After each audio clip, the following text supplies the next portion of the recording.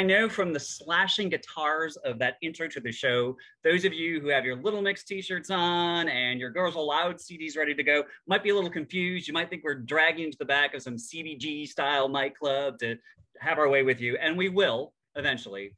But for all of you who have streamed our guest over 80,000 times on Spotify, we do indeed have the amazing Jaime Adrian with us. But before that, Lindsay, what's up? Tell me what's up. I don't know. I'm here. I'm doing stuff. I'm really excited for a lot of I'm one of those stragglers who have yet to see Nope. And I've finally, it's so funny. I finally like roped in my father-in-law to come see this movie. Nice. Like he's like, oh, this Jordan Peele guy seems pretty interesting. So guess what, guys? Jordan Peele isn't cool anymore because now white men in Indiana in their 60s want to see their films. So sorry, Jordan, it's over. Just like the whip and the nay-nay. He's devastated. White people have it now. So we gotta hide. We gotta find someone else. I'm joking. Anyway, poor Jordan. I know it's. I mean, but I hear it's really good. I'm really excited for what else am I? So really you haven't excited seen it? No, I haven't seen it. I'm literally seeing it. Okay. I'm seeing it tomorrow. Okay.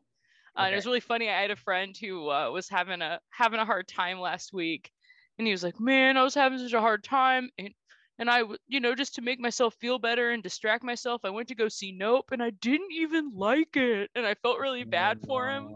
Yeah, it like sucks when you know that you're gonna see a movie that you're gonna like, and then you end up actually not liking it. I think that made him real sad. So, but maybe we should all just go into films going, I'm gonna hate it. I'm gonna hate it. I'm gonna hate it. That's what I tried to do. I'm gonna like it. And yeah, then you literally. won't be disappointed.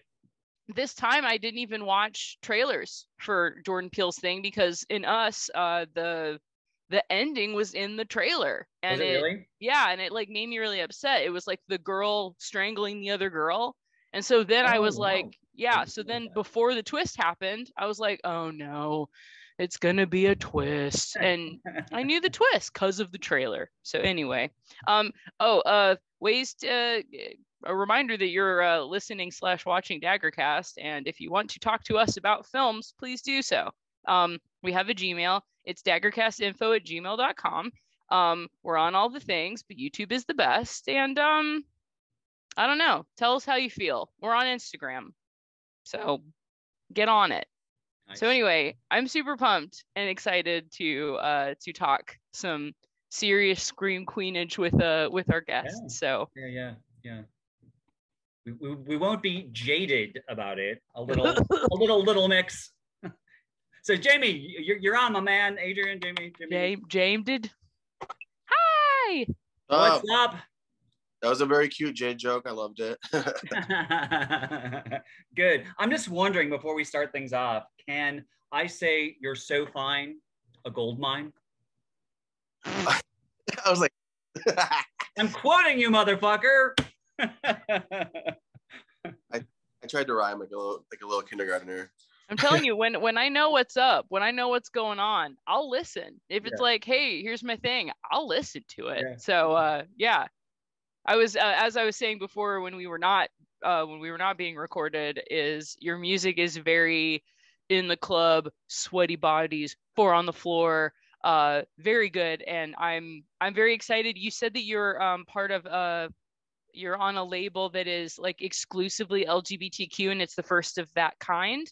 Tell me a little bit. Tell me more about that.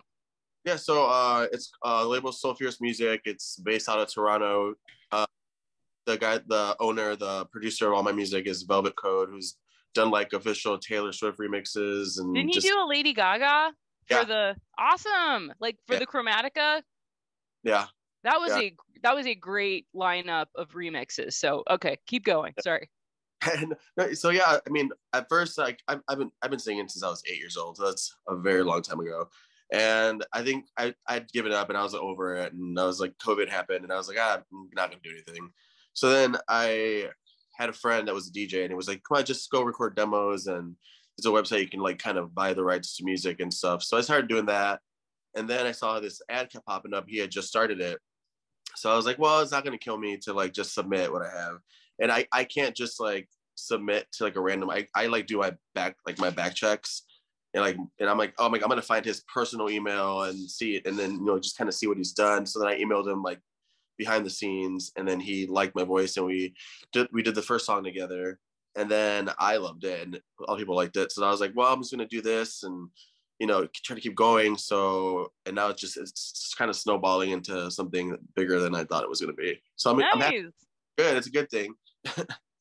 Nice. Yep. My one thing though is you are not in the video for what were you drinking, and dude, you're adorable. You are adorable, and I'm just like, I was waiting for you to pop up in the video, and I'm like, where is he? Where's my friend? With COVID and all that stuff, I haven't had a chance to make the video for it, okay. And iTrack, which is a video bar, so they kind of have to have something like a visual to show. Okay. I just kind of edit those videos with like the Thunder Down Under guys and just play, like, so they have something to show on the screens. But the new one that comes out next month in September, I am 100% in it. Awesome. Yes. Well, I think I bumped into you on the street after you had finished filming that. Yeah, I think so. I filmed like almost all of it. I think when I saw you, yeah. And then the final piece above men's room. Alan has a crazy rooftop, and we filmed it. I actually just got the video yesterday. Nice. So it's awesome. I love it. It's so good. Not just because I'm in it, but why not? Is this for the new one that's on Spotify? The Feed My Ego, that one? This is for the next single called Beautiful Life. Yeah. Okay, very cool. So there's more in the chamber. Oh yeah, I have Beautiful Life. Then I have another one called Howl at the Moon. That's really cool. I just rewrote Feed My Ego completely in Spanish. Oh, nice. That's gonna be real. That was hard. That was really hard because it's not, you cannot translate it word for word. So I had to kind of switch the song up a little bit. So that was pretty cool. I have another one called Belong that I finished, and I just got 2 new tracks to write to, and then I'll have 3 more to do. Because I know once an album out, hopefully October, so I have to like speed it up. Awesome. Howl at the Moon sounds very October-esque, Halloween. It is. It's very, very, very Halloween-y. Well, it's a lot of like the different like natural disasters kind of intertwined in like someone trapped in this like their headspace, and they're trying to get out, and Howling at the Moon is like their exit, like to kind of brave what's coming their way. It's a really cool song. Nice. I love it. And it's very, very hard to sing. Well, I think you and I are well met, from what I understand, in that you just mentioned natural disasters, and I am terrified by real life horror stuff. Natural disasters, true crime, all that kind of stuff. So it sounds like you kind of have some of the same feelings about the horror genre. That you don't want. You like the fantasy stuff, but not like the stuff that's gonna keep you up at night. Yeah, I don't do ghosts. I don't. If I can't see it, I scare myself so easily. It's people at work always just love scaring me. I don't like dark rooms. I don't like hearing noises.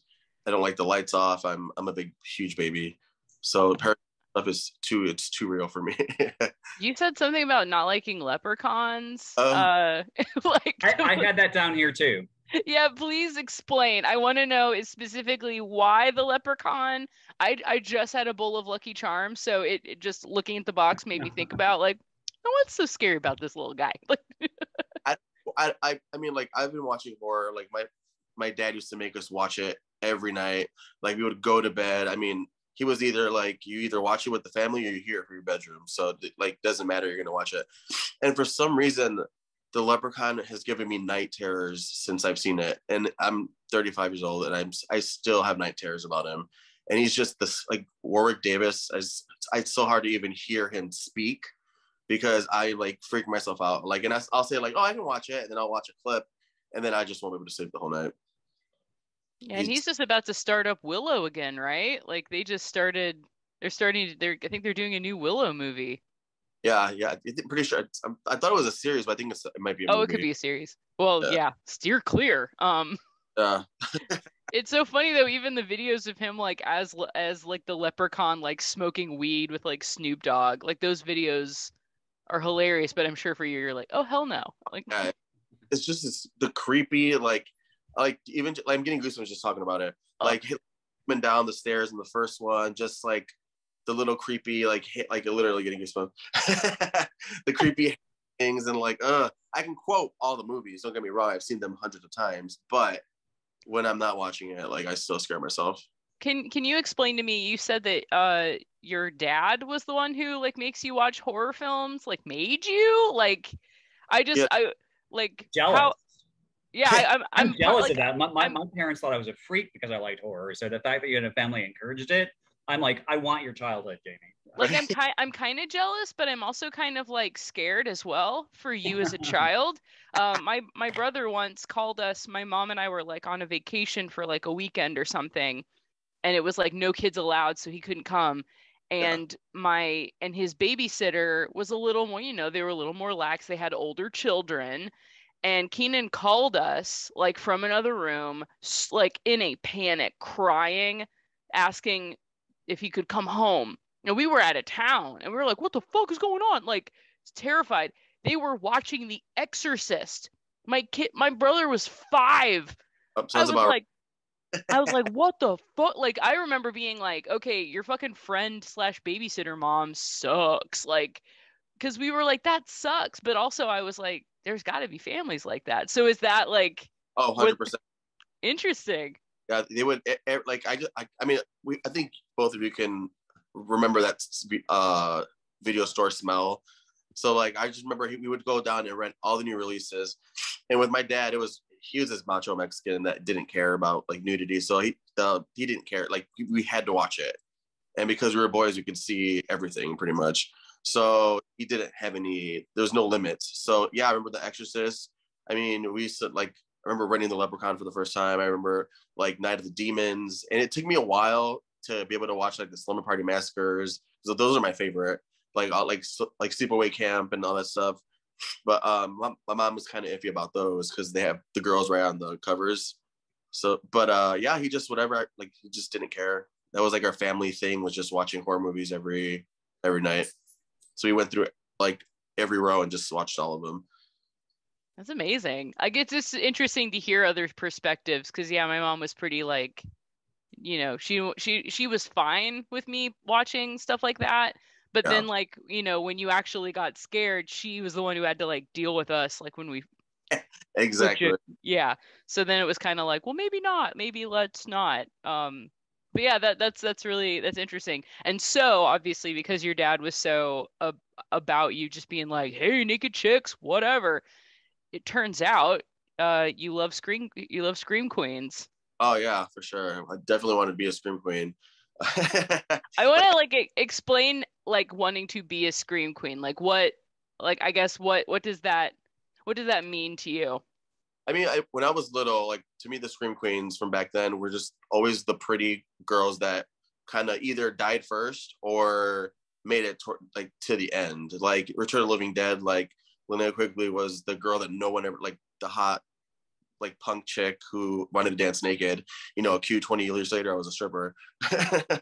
And then like, then there was like the girl that played Tina. She was like the pretty girl next door. Like I think that's my first memory of like rewinding a scene is where she falls through the stairs and Tarman tries to kill her.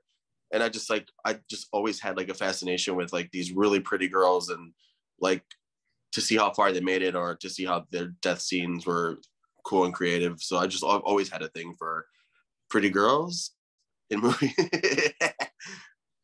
That's like, and it's also kind of interesting because you're right. Like the girls in horror movies are always the more fun.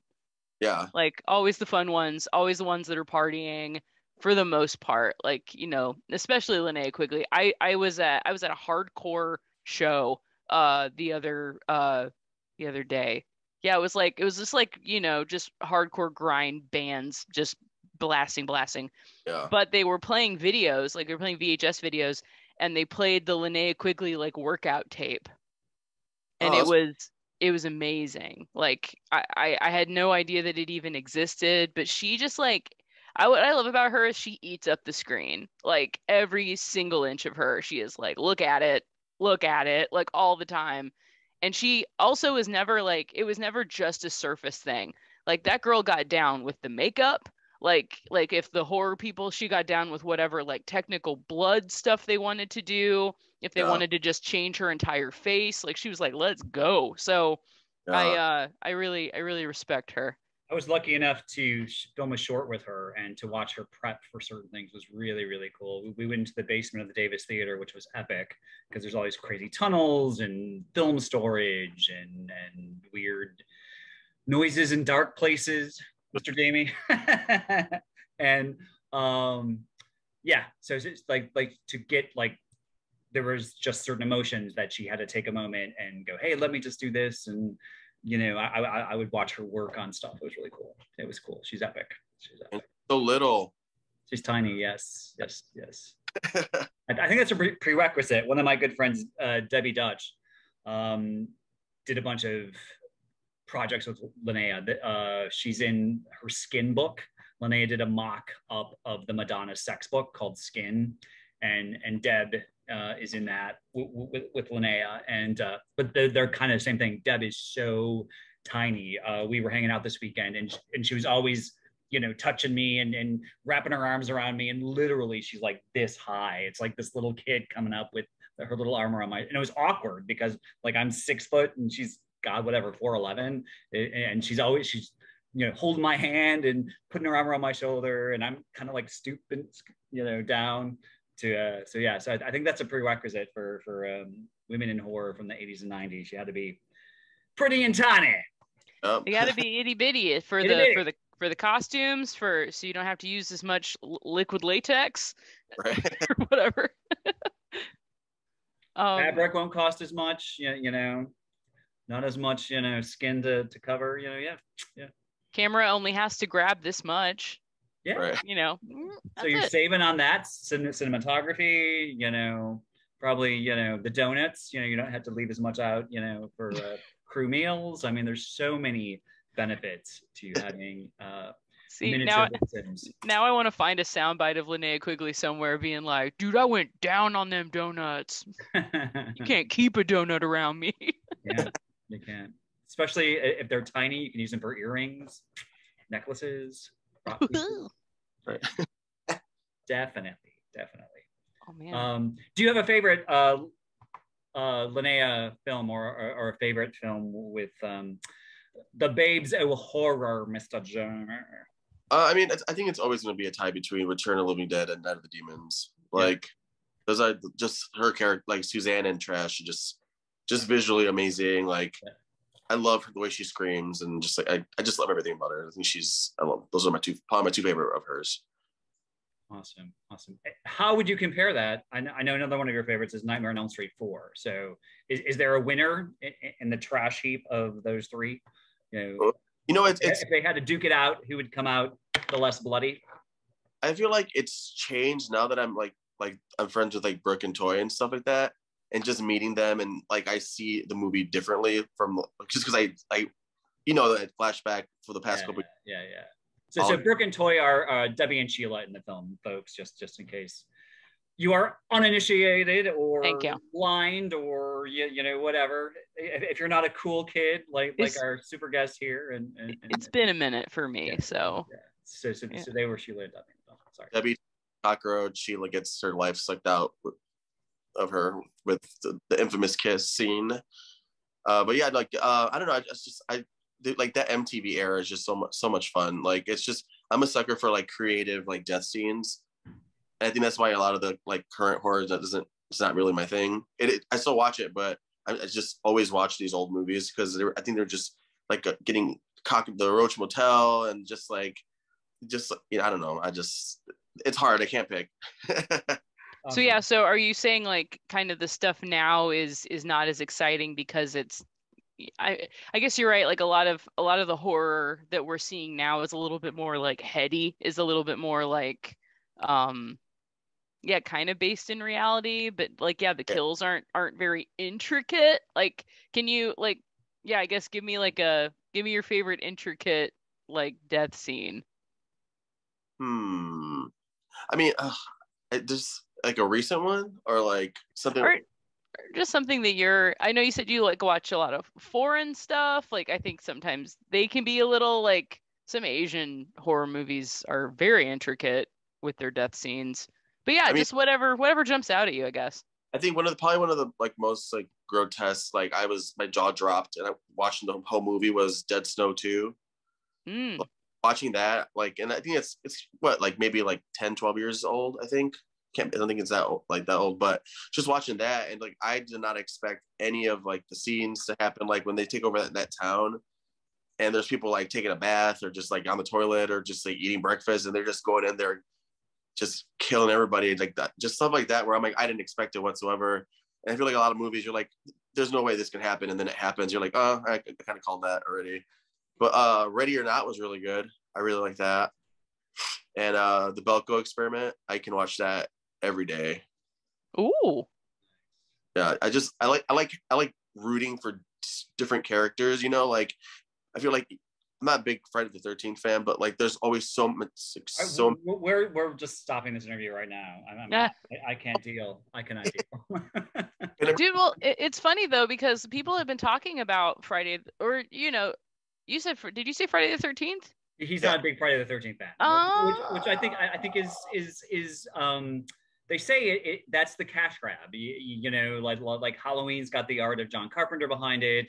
And just kind of that spooky epicness of Michael Myers, you know, Nightmare on Elm Street. I think you definitely have like you're exploring issues of child abuse and just and growing up, like how weird your body feels just growing up and dealing with stuff. So I think Nightmare on Elm Street is definitely the more intellectual, like fan loving kind of property, and Friday the 13th was just pretty much they did it for cash. Yeah. Well, which I love that series because I grew up in that, you know, Friday the 13th Part 3 played all summer long, the summer between my freshman and sophomore year of high school. And I always loved horror, but I think that really sucked me in fully into the love of horror. And I loved Dana Kimmel, who was the lead, Chris in that. I loved her character so much, and she represented so much about survival and getting through to me. So that's why Friday the 13th is my series, because I found a real strong emotional connection to it. But it's not, I mean, they weren't made for that purpose. And I think Halloween and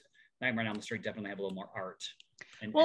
I agree, because it is very like Friday the 13th is very like get from point A to point B. It's like, here are campers. Jason is not like a creative guy. He's just like walk, steps. You know, he's like walk, kill you. Like it's not necessarily like he has like a personality or plays with his, you know, he doesn't like play with his prey. He just kind of comes to you and he murders you. I think, yeah, like, and it's funny because Nightmare on Elm Street's been having a really hard time, like getting a reboot or like finding its way back to the current. And I've always been really curious about why that is. Cause I don't know whether it's like, do we not like the impish, constantly punny, evil guy who's like always cracking these like silly ass jokes? Is it because our life is a nightmare?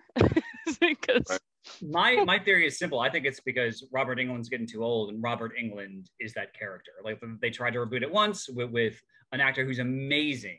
I mean, the guy who played Freddy in the remake is an amazing actor. Jackie Earle Haley. He's done tons of stuff. Love Jackie Earle Haley. Yeah, I think he's a fine Freddy, but he's not Robert Englund, and I think that role is so identified with him that it's almost impossible. That's my thought. I don't know what you think, Jamie, but yeah, I mean, I honestly I hate the reboot. I'll every like 10 years I'll put it in and be like, let me see if I, and then like 10 minutes in, once they kill like Kellen Lutz and Katie Cassidy, I'm like, I can't do it. I think it was horribly cast. The great actors, it's a great cast. I was so excited, but I'm so obsessed with Robert Englund that like it, and then the fact that he made him a child molester instead of a child murderer kind of threw me off too, because the whole point was like he killed all these kids and the parents, and here it's like, oh, like took him in a hole in the basement. That's kind of, it just like I was so obsessed with the original like concept that it just I just what like, I thought would have been an interesting concept, and someone who's a rabid Nightmare on Elm Street fan, like jumped on my throat and told me that she would have even hated the film more. I thought would have been very interesting for that remake is if they had made Freddy a victim. If the kids had lied, like, and I'm speaking as someone who's been sexually abused, grew up in the Catholic Church, but I thought it would be an interesting concept if the kids had lied about him abusing them, and he got murdered, and that's why he was coming back. He was this innocent guy, and the kids just thought he was creepy, and they lied about him touching them, and that's why he came back for revenge. I thought that would have been kind of changed everything on its head a bit, and would have been like kind of a topical, interesting thing. But I've had people who love the series who have told me that they would have hated the movie even more if that was the case. But I'd be so into that.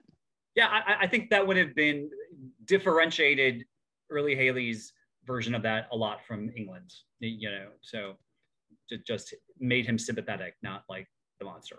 Yeah. Also, a nice shout out to the most recent Stranger Things. Suddenly, a character that was like just supposed to be some old man in a prison was Robert Englund. They literally cast him, and he did his thing. He did it just as good as he needed to, and I thought it was a really good like I don't know, the Duffer Brothers like to do quite a lot of homaging, and this was a very good good. You recognize where you're coming from and bring those people in and get them some money instead of these young kids that just are so smartly dressed. Well, good for Robert Englund. Now he can charge $150 an autograph instead of $100. No, he's brilliant. Like, he's a brilliant actor. I've been lucky enough. Like, I think you met him as well, Adrian. But he sat down with me. I was a theater critic here in Chicago at the time, and he acted out for me how he would have done Tom in The Glass Menagerie. Like, he had been up for the part, and he kind of told me like he would play him very effeminate with a Southern accent and really play up the homosexuality of it. Because obviously Tennessee Williams was gay. So it was this amazing encounter. Like, he kind of acted out, his version of Tom for me from The Glass Menagerie. So he's super, super, super cool. But the cons are getting super ass expensive. Like, the prices for autographs and photos are ridiculous. And anytime you get a boost like that, I think it allows them to even charge more. So craziness. I mean, I haven't been to one since before COVID, but I think I went to Flashback. I think was it with you? I think we didn't go together, but we met up there. Yeah. And then I went to, I think what's Wizard World, I think I went to. And then I actually cried when I went to Wizard World because I met Charisma Carpenter from Buffy. I love that you love all these women, because I do too. I mean, the divas of horror are my favorite. So that's amazing. That's amazing. This is so lovely. Yeah, yeah, you really are like to me. I don't know. Yeah, like I'm really. So how did she? What was the reason for that, and how did she react? So Buffy was that show for me that I feel like I just grew up watching. Like, it was like the love. Like, the first time I ever talked back to my parents was because she told me I couldn't watch Buffy. Like, that's how weird I was. Like, it was just my favorite show. I love Sarah. If I ever met Sarah Michelle Gellar, I would drop to my knees and die. Like, and then I just wrote a new song actually, and I name dropped SMG in there and did like a little Buffy kind of boost that only Buffy fanatics would understand. But it goes with the song, so if you don't know what it means, it still makes sense. But she's so fine, a gold mine. Even the best of us have to go to sleep. So continue. I'm sorry, with Charisma. So Charisma. So I thought she was there, and James Marsters was there too, but the only day I can go, he wasn't there.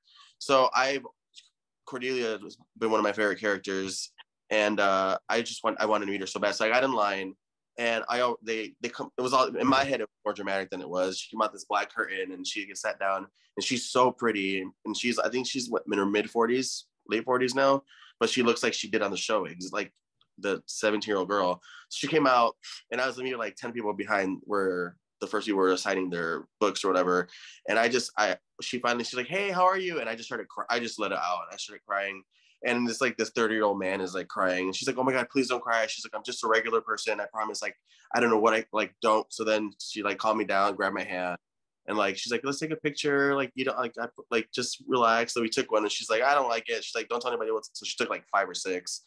and she wanted like Instagram, I think an Instagram filter. But then I just like she just gave me a hug and told me like that just like that she appreciates like me being such a fan and that she's laughing that I cried.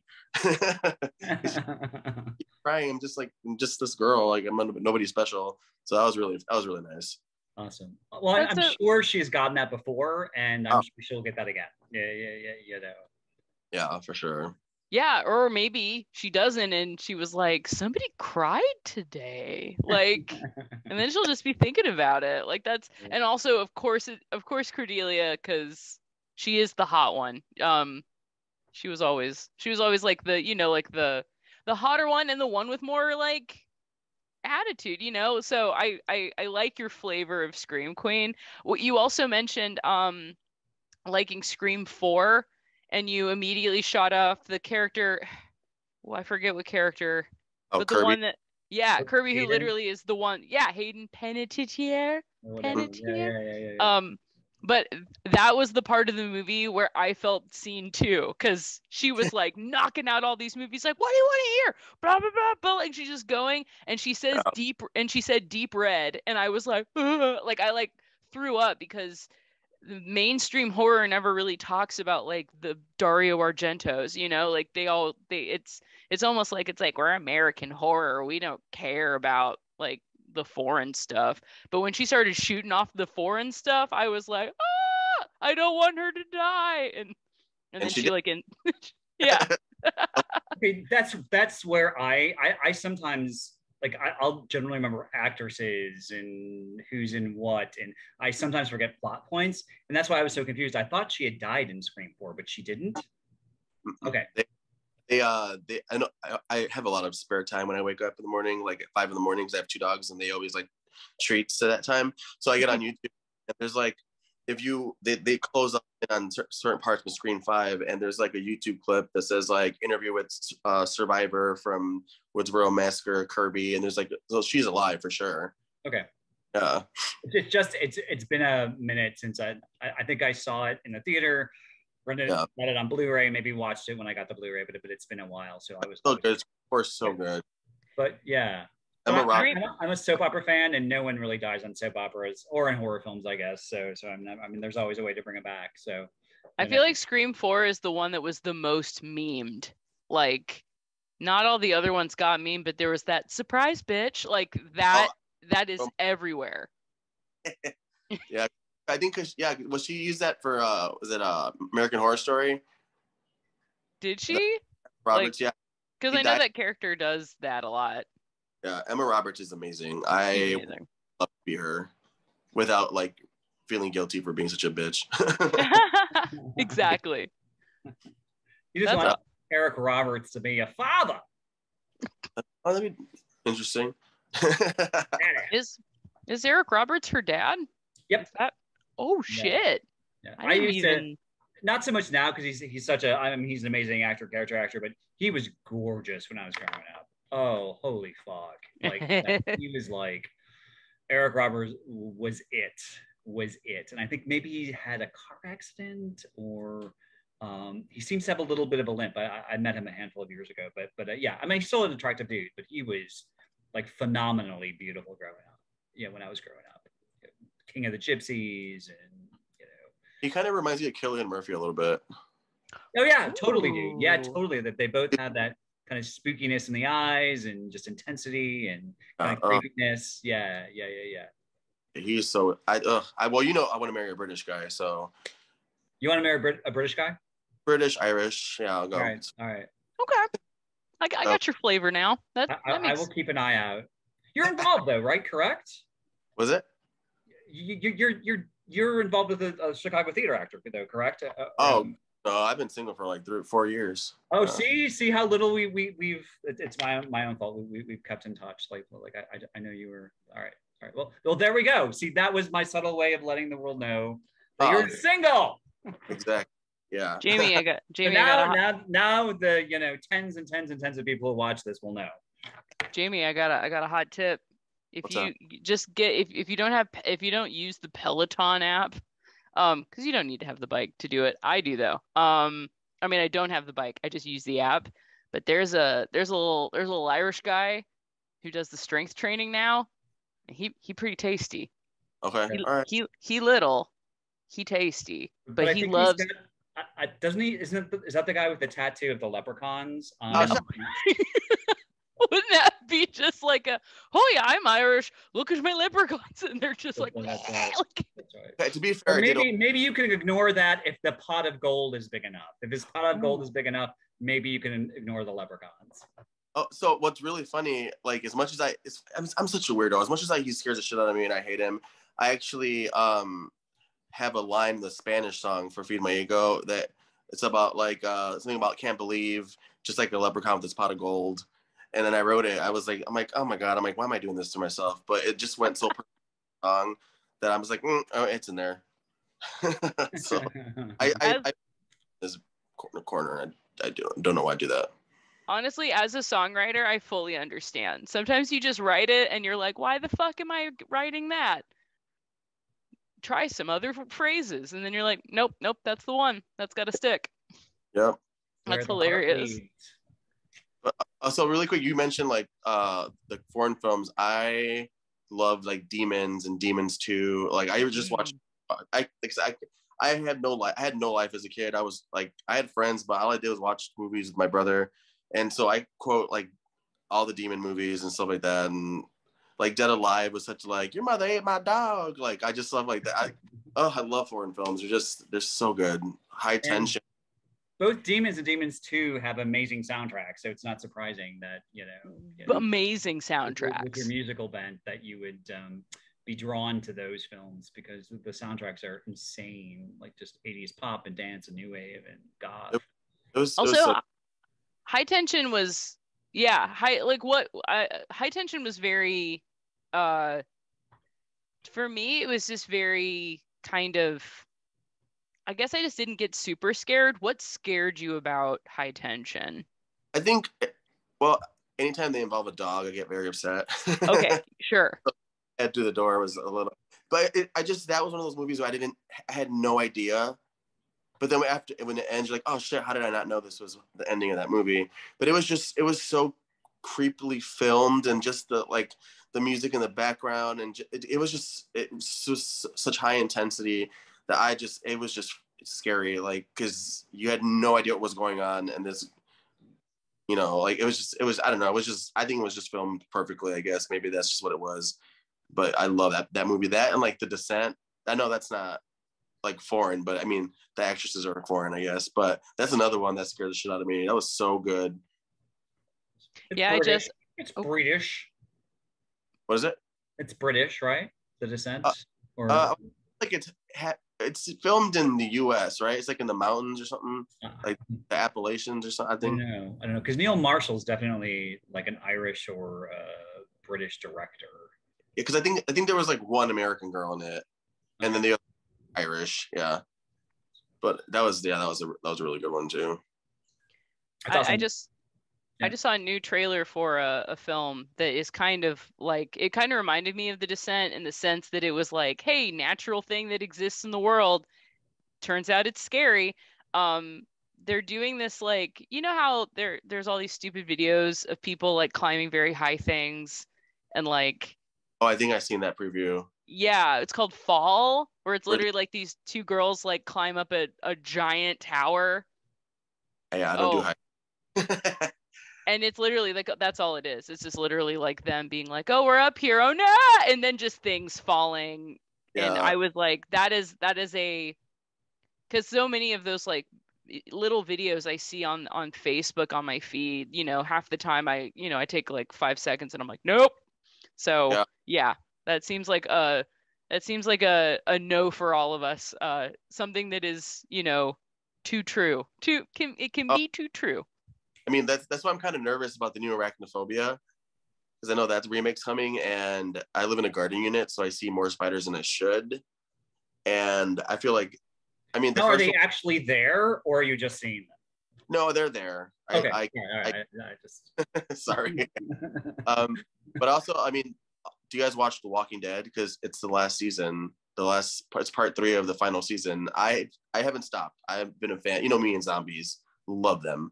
So I can't wait. I sadly stopped, and I I keep thinking about bringing it back up just for Norman Reedus alone, who's my personal cup of tea. Mm-hmm. I love him, and I'm like, is he still alive?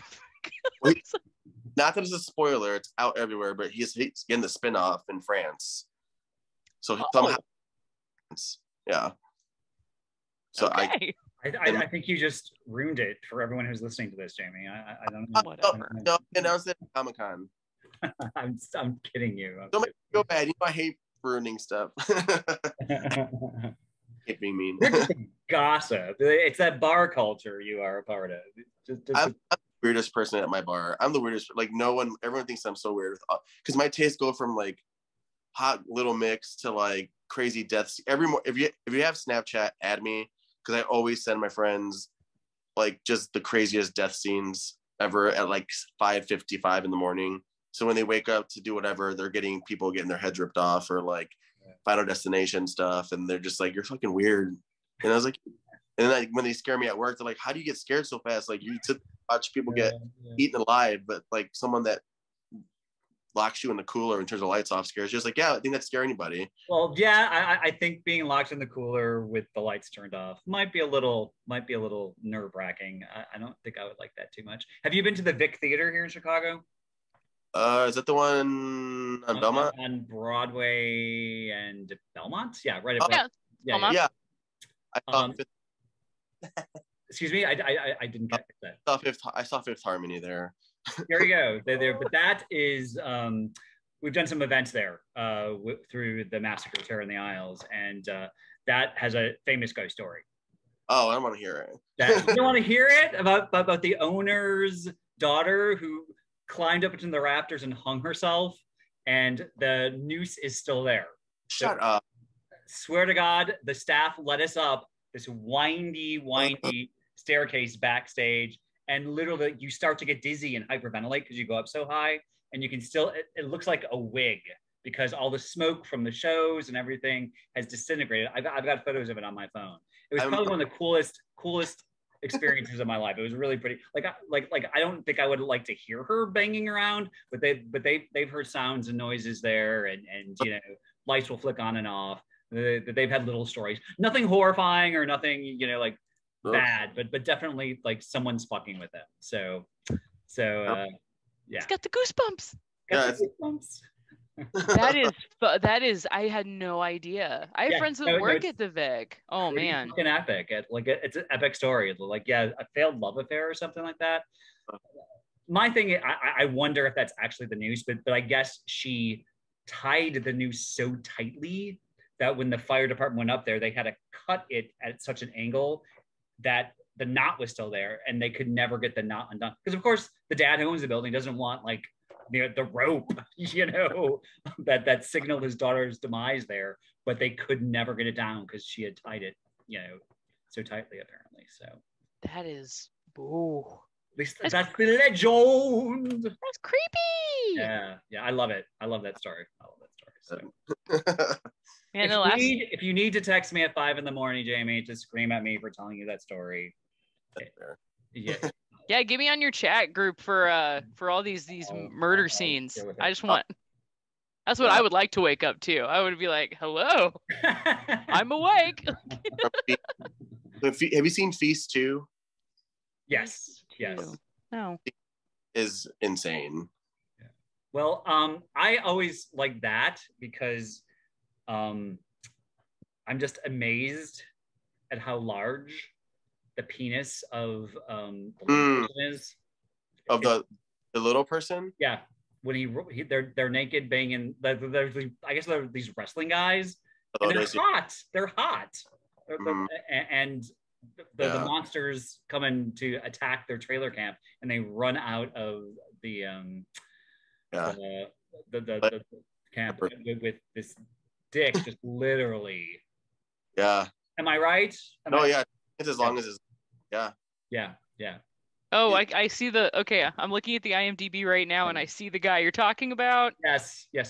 He's hot. They're hot, you know, not that they shouldn't be, but I have a friend who when she was still going downtown on L trains had always heard that, you know, the equipment doesn't always match the height of the person. So she would find herself staring at the crotches of the I don't know. What's is little person politically correct? I don't know what's correct. I think it's little people now. Little people, yeah. So of the little people on the train, just seeing if she could see the bulge because she had heard that they were, you know. I stare no matter how tall you are.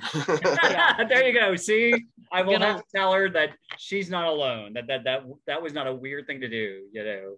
When I was commuting on a train, like in general, like I was always looking at what you were reading, what you had in your pants, what you were wearing, all the time, and but only if I had shades on. If you have shades on, you can just look all over. But if you don't, sometimes I'd forget I'd have shades on, and I'd just be like looking at someone and be like, "Oh no, oops, back to my book." Sorry. Okay, Feast 2, Sloppy Seconds. I'm putting that on my list. It looks crazy. The biker lesbian gang is amazing in it. And like I said, remember the baby. The baby has seen the grandma. Is the grandma in the second one? Yeah, right? Dude, yeah. All I can remember is that dick. I'm sorry. I would rewind and like whenever I feel like watching it, I'll just watch the first 10 minutes and then I'm like, okay. Yeah, like I love some of these movies. I'm like, how do they get away with this? Like, some of it's like, it's so good. Yeah, well, that's a John Gulager. Am I saying that right? Clue. He's Clue's son. Clue Gallagher. Oh, he just passed away, right? Like, yeah, Clue just died. Yeah. So that's I thought that would be an appropriate, you know, kind of thing because John, those are his son's films. Clue's in those films. So yeah. Yeah, you were right. It is John Gulager. The Gallagher. I always say Gallagher, but I don't think that's right. I'm really bad with pronunciation. I can make pronouncements, but ask me to pronounce something. And you know what was really remember, I think it was when I saw you at the Golden Girls convention, and I was hung out with Amelia Kincaid the entire weekend. Yes, your new buddy, who is Angela in The Night of the Demons. For the tens and tens who don't know. It's so nice. She cracks me up, and her mom's. I love it. Nice. I saw you at that convention and wasn't because it'd been a little bit. And I wasn't quite sure, and I still mask up at the bigger events. So I was talking with my friend Jeff Lasseter, who is an artist and does a lot of Friday the 13th stuff, Golden Girls stuff. I think you might have met him there, like really bright colors, cartoony, awesome. And I was chatting with him, and I was like, I think that's my buddy Adrian. I'm not sure, and I was like, I just don't want to go up and be weird or whatever, you know, and whatever. And so finally, like I went over to you and I'm like, yeah, hell yeah, hug. So I came back to Jeff and was like, that was Adrian, and he goes, good. He goes, now you can introduce us. I can just number. So I was like, I will try to make that happen. I will try to make that happen. Had my years. What's that? You've had my number for years. Oh yeah. Well, I'm not going to give it away to people, to random folks. I can start though. You know, I've got a little track. You know, and I can just like go, hey, would you like Adrian's number? Like on the train, you know, like I could start doing that if you wanted me to. I mean, I do have conversations with numbers that I haven't saved in my phone, so they probably get to talk to me. What else do I can talk forever. What else do you guys want to talk about? Right. I kind of want to talk about I mean, because you talk about how much you love like Scream Queens.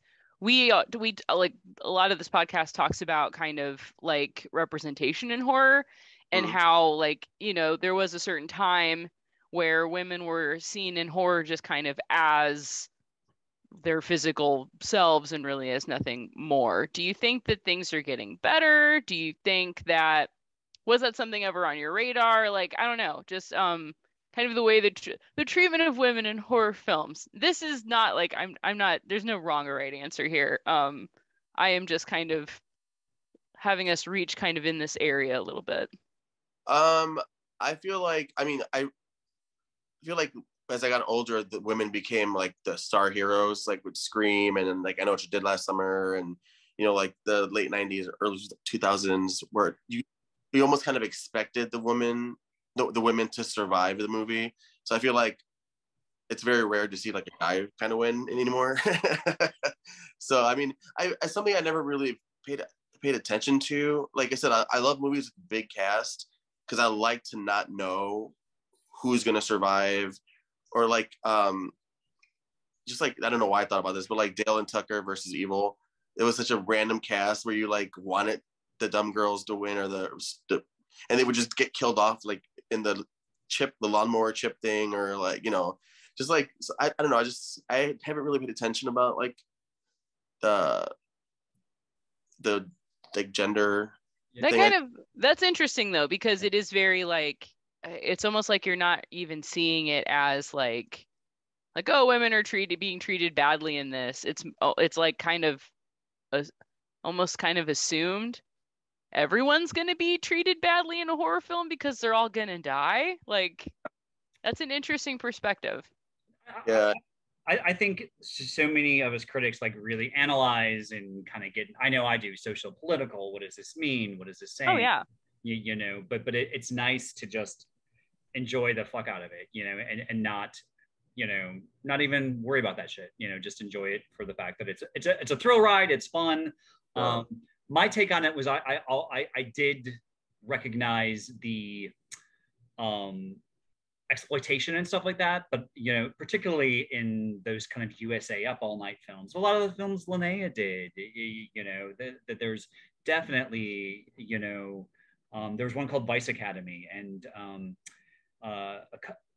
she's naked so much of the time, and she's doing sex scenes with guys, and the director literally has her bouncing up and down, her breasts flying over on a male's body, and you can tell he's got all of his clothes on.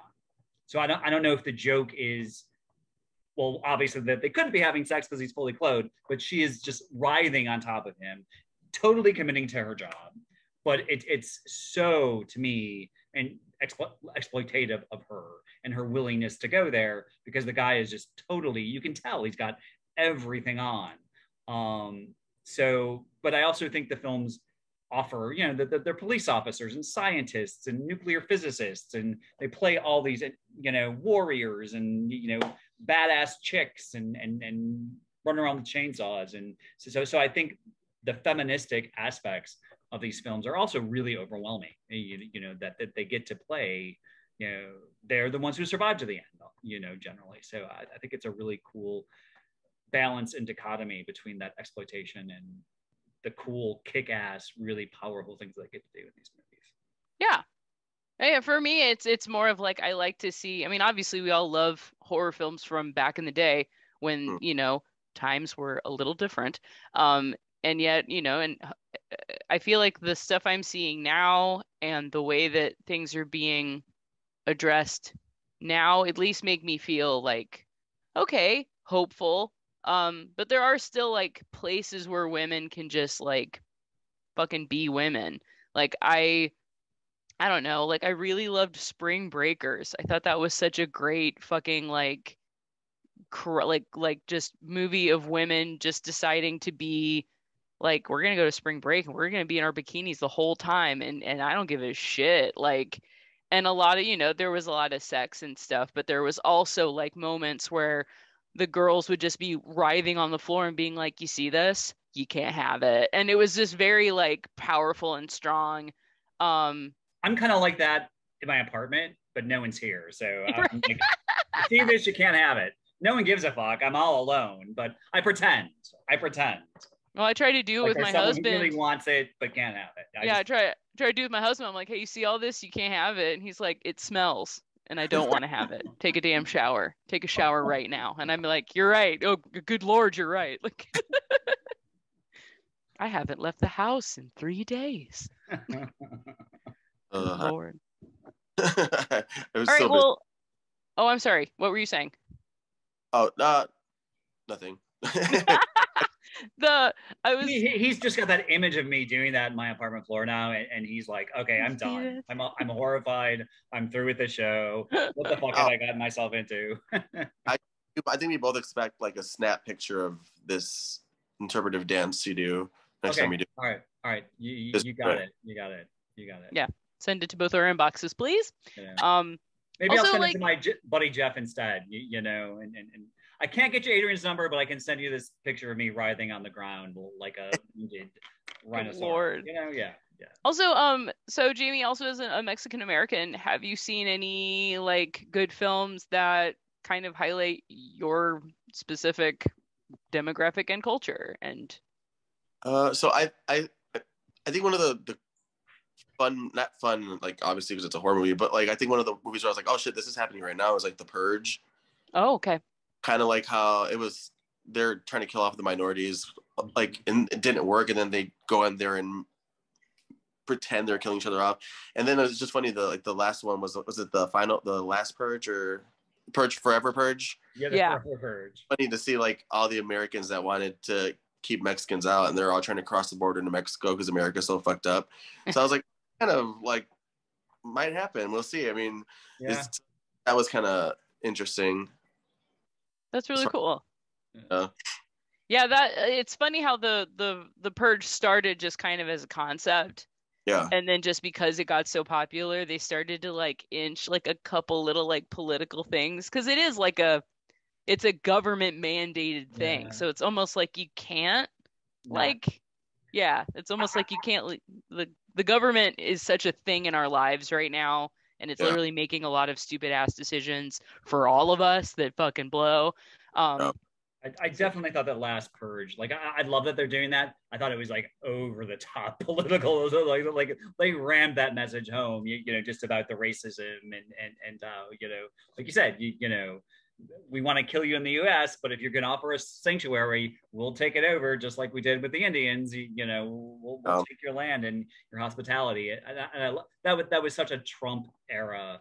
I think, you know, election and that one. Action film that the Forever Purge, which I'm down for. I mean, I think it was a little heavy-handed, but hell, better that than. And those movies are so fucking successful. So, you know, and let them think. You know, So, did you see the one? I can't remember what it was called. It was maybe like Beneath Us or something, where that rich white couple hires like these immigrant Mexican guys, and they end up like keeping them trapped under like the ground or something. No, I haven't. And no, that sounds awesome though. Doesn't want to pay for like expensive work, so she ends up hiring these people that aren't citizens, but they do the work, and then she ends up like killing them. So then I'm pretty sure they find a bunch of other people, like workers that they had killed for other parts of the house. It was really weird, and there's a really nice butt scene where she made the workers get undressed. Hey, I'm always down for male nudity in horror films. Always. Yeah. Like I just got some European stuff, and I kind of look. I was like, okay, lots of boobies. Oh, good. There's some butts. You know, I'm always like, I just watched They Them, and I was like, okay, we saw some breasts. Do we get to see the last? Yes, we do. All right, we got it balanced out. You know, thank you. That's hot. The one that had sex that got tricked into it. They them. Have you seen it? Yeah. It wasn't really for me. Like I kind of waited to the end for anything. That was the girl from My Girl, though. I know that. Yeah. I think I liked it better than a lot of the critics have. I think what I think with that is John Logan is a 60-year-old gay. He started out here in Chicago doing theater, but he has been a super successful screenwriter for decades now. Gay, yes, but he's a really privileged, you know, living that penthouse lifestyle gay man. I think it's how do you then write about teens who are surviving on the street and being kicked out of their homes and there's things about the fluidity and like I'm 54 and I don't always get you know things about fluidity and non-gender, you know, and all that kind of stuff. So I was like, how does this privileged 60-year-old white dude really get that. You know, obviously you're supposed to like kind of escape into your characters and live their lives, but I wonder, like, I even that there's a Pink song that they sing on that, and I'm even wondering, I'm like, these kids are so young. Is Pink like the thing that they would be singing at this point in time? I mean, isn't there someone that's hipper and more current? Like, obviously she's a LGBTQIA icon, but I would think these kids are so alternative and funky and living their own lives that they would be singing. There's a huge sing along song and they them to this Pink song, and which is odd to me because it just comes out of nowhere and it's like perfectly choreographed, like they're skidding across the floor and doing all this kind of stuff. Like it's basically like a montage, like a musical montage thing. But even that, I was like, I could see this dude thinking, well, Pink's cool. The kids like Pink. It's funny. I mean, she is really still Arca or someone like that. It's so funny because there are so many TikToks about like, it's like when an NB, like when a non-binary person gets the aux cable, and it's just like beep beep beep boop beep beep boop beep beep, like it's just like horrible like beeps, and somebody like in the comments was like, it's giving Arca. No, it's giving me a headache. Like it's just funny because they say that like non-binary people are like just only listening to Arca, but Pink is still doing shit. Well, I know she is. I know she is, but is it like, adult contemporary? Like the go-to, really for these, young kids who are, Yeah, it's like I think the millennials love to flash mob. I don't know if Gen Z loves a flash mob. I'm gonna be honest. I don't know. But Gen Z does love it when I kind of do my rhinoceros flop and go, hey, you want this in my living room. But before I am compelled to do that, I think we need to reconnect with our amazing guests and just get all the information out there about everything you are doing, my man, because our time is running out. Yeah, tell us all the music, when it's coming, and yeah, we're excited. Yeah, so the next it's a lot of big stuff I can't say yet because it's like stuff. If the producer's watching, he'll appreciate that. But yeah, the next screen, it's so big. Huh? It's so big it won't fill our screen, so we can't mention it yet, right? Mm-hmm. Yeah. It's just a lot. It's how can I say? No, we get it. It's stuff in development that you can't talk about yet. Yeah. We know. We get it. Yeah. The next single is called "Beautiful Life." It comes out in next month. I think early next month. I am flying to England in 2 weeks to perform at Manchester Pride. Dude, that's so fucking awesome. I'm so happy for you. That's fucking amazing. Dude, and you can meet your British husband. What the fuck? You're going to find your British boy there. Find your man. You're going to perform and find your man. Luke Evans, better watch out. Yeah. That's what I'm gunning for. Yeah, so I'm excited to do that. I'm not sure what the set list is going to be. Like I said, I'm writing 2 new songs starting tonight. I just got the tracks today. I'm pretty sure he wants my album done and ready for whenever they want to release it. And hopefully they think that by the end of October. So it's probably going to be like 12 songs, I think. So I just got the music video for Beautiful Life. That was my first video ever. It was so, I don't think I'm an actor or a model. And it's so, it took me a lot to like stay in characters. My ADD was like, I'm sitting there looking at the lights, and I think people are watching them across the street in their house, and I'm super weird about it. But it was a really fun experience in the video. It's a really fun message song, kind of, all my friends were in it. They all did it for free. They just want to be part of it. So my job side is super supportive about it. I didn't get that email, but okay, all right. Oh, I'm sorry. I'm totally kidding. It's all right. Nerves of steel. I've been rejected so many times in my life that. Yeah. Well, I'll call you for the next one. Hopefully, Halloween themed one. We'll see. Fuck yeah! See, that's what it's all about.